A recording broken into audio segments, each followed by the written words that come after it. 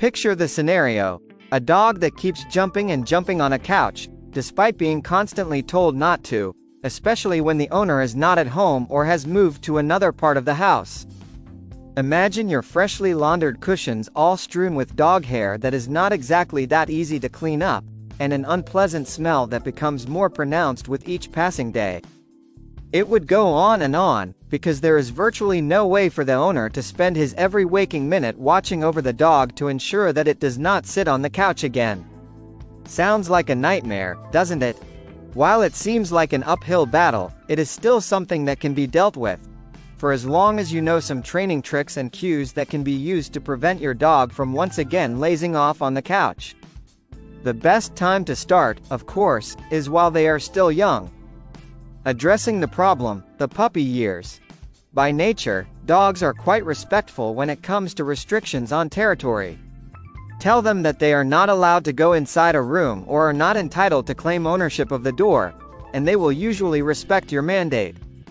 It is usually only when they sense that you have given up your alpha status or fail to draw very distinct boundaries about what it is that they can or cannot do that they will begin to cross such boundaries.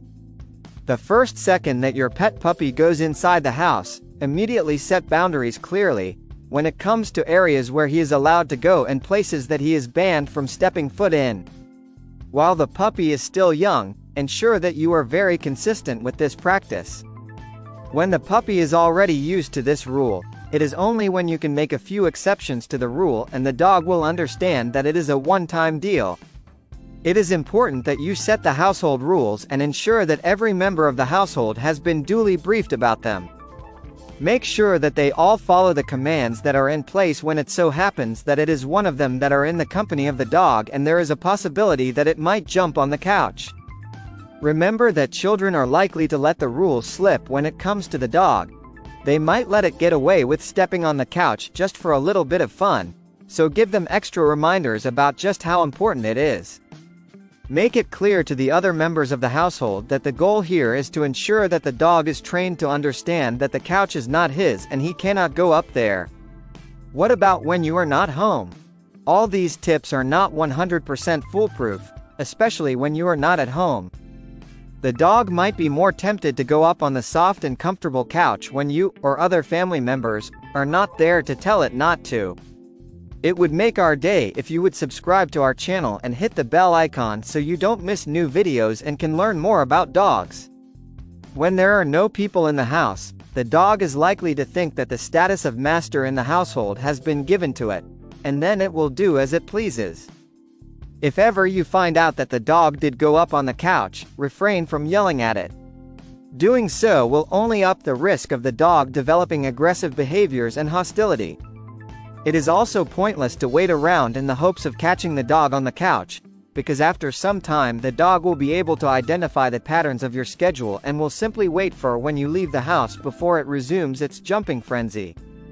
What is better is to look for deterrents to make the dog avoid the couch altogether. If you are thinking of using sprays or specific odors, don't.